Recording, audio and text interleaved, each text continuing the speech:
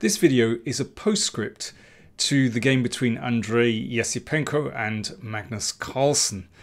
Of course, I'm sure you all know by now that Yesipenko defeated the world champion in, well, a huge upset.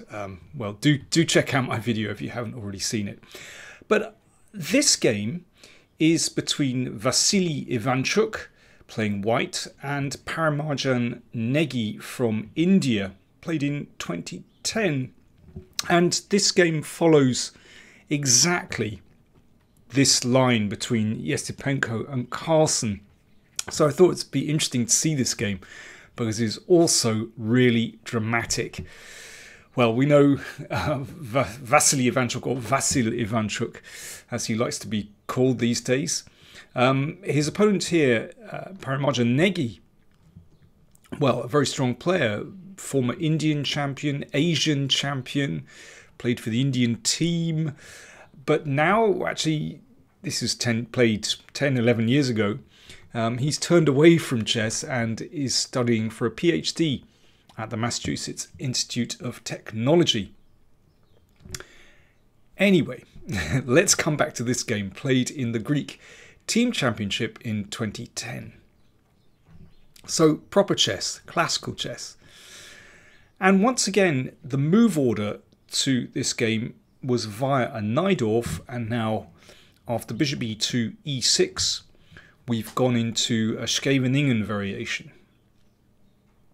And Ivanchuk follows exactly the move order of Yesipenko.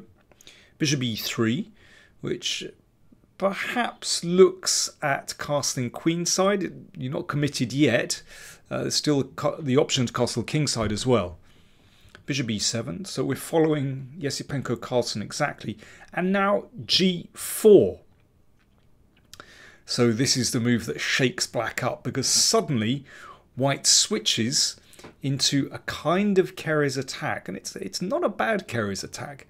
You could argue that perhaps this bishop is slightly misplaced on e2, sometimes in the Keres attack. Well, it usually stays on f1 and then only commits later. Nevertheless, it is still extremely dangerous. So black has a choice.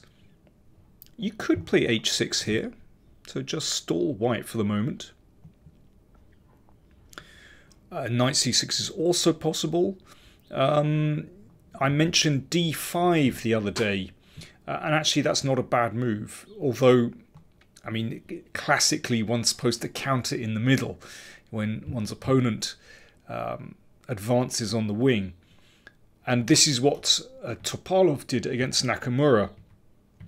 I mean, it's obviously more comfortable for white. Those bishops are very pleasant.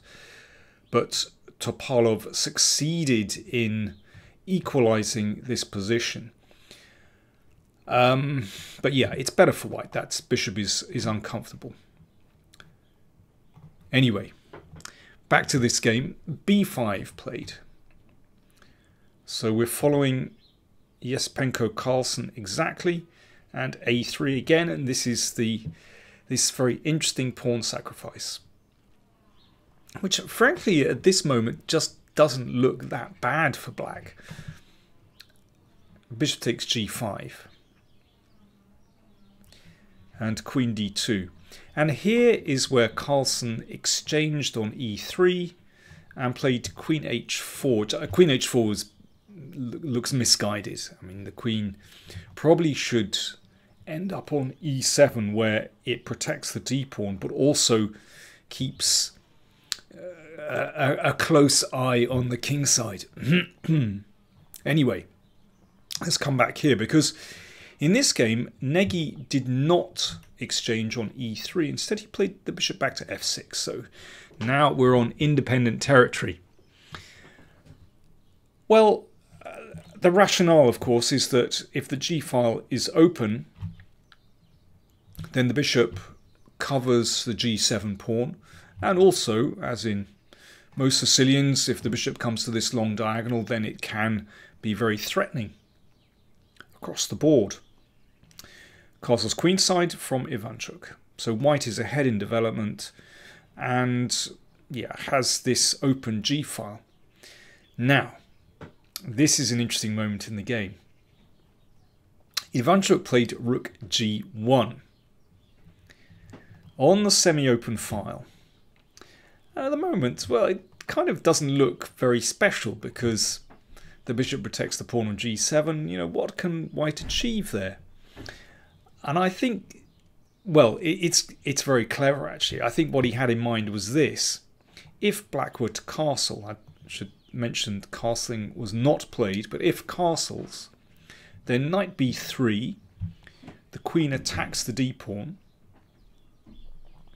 and if the bishop drops back to e7, then the bishop comes to h6, and lo and behold, black is basically overstretched. The bishop guards the d6 pawn, but now g7 is vulnerable, so white is going to win material. So that's the point of rook g1, that actually he was dissuading Negi from castling. In fact, in this position, black could give up that pawn, and it's not too bad for black. But after rook g1, Negi was obviously thinking, well, you know, I've taken this pawn. I think I want to keep this pawn. And he played knight c5. Right. Now it's over to you. Time for you to do a bit of work. How would you play here if you had the white pieces? What did Ivanchuk play next?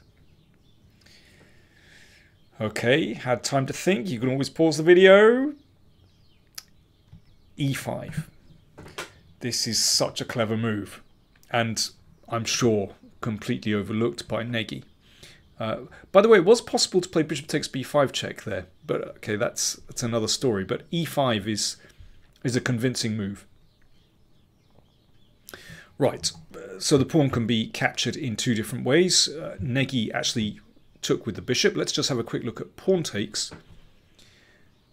In that case, you can see the knight support has been eliminated, has gone. So knight takes b5, and one can very simply take the knight on c5.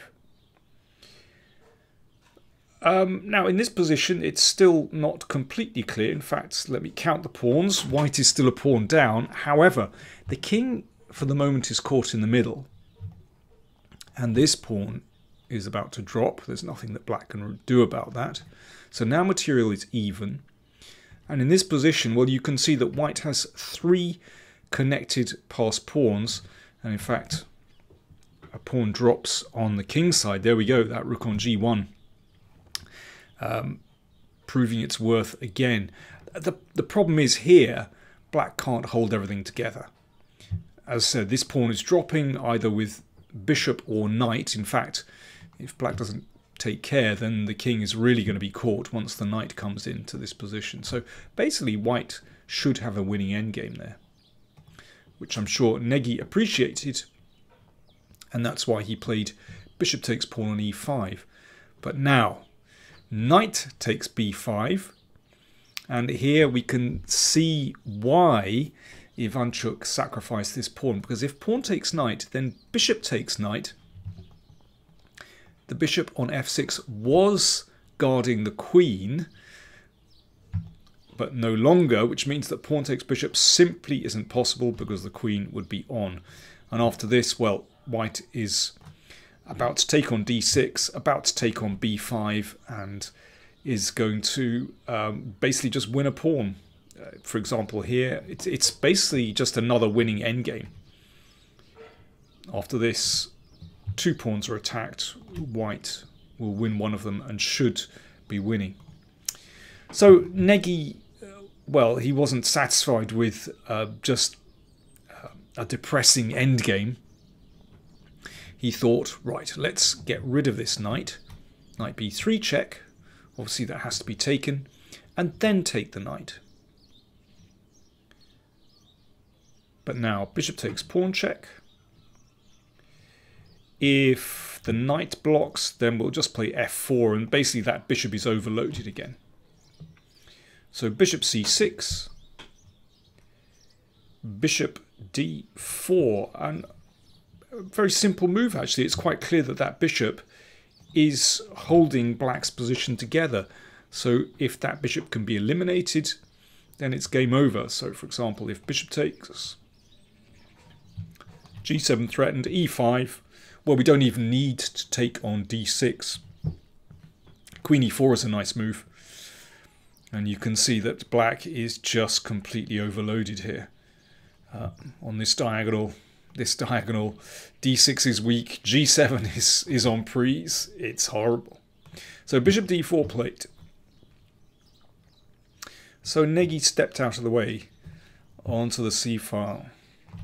Bishop takes bishop, pawn takes bishop, and now a simple sidestep. Here Ivanchuk wants to play knight e4. So he just played king to b1. Very, very calm. Now knight e4 is a threat. If the king steps out of the way, then it's a simple mate. And once again, we have to thank this rook move to the semi-open file. It's now an open file, and it's now going to be mate next move. Simple stuff. And if g6, then knight e4. And in any case, rook g8 was played. And knight e4 was the final move. Threat. Knight d6, threat. Knight f6. I'm afraid the king stands no chance in this position at all. If it moves to a dark square, then queen b4 check is going to win the game instantly. So Ivanchuk won that one in just 21 moves, and I think that shows how difficult in practical terms this variation is for black. You know, if you look at the game through the eyes of a computer, then you'll see that, well, black has defenses, and you know, but yeah, at the board, well, the world champion showed that it's really not easy at all. There you go. Thanks for watching.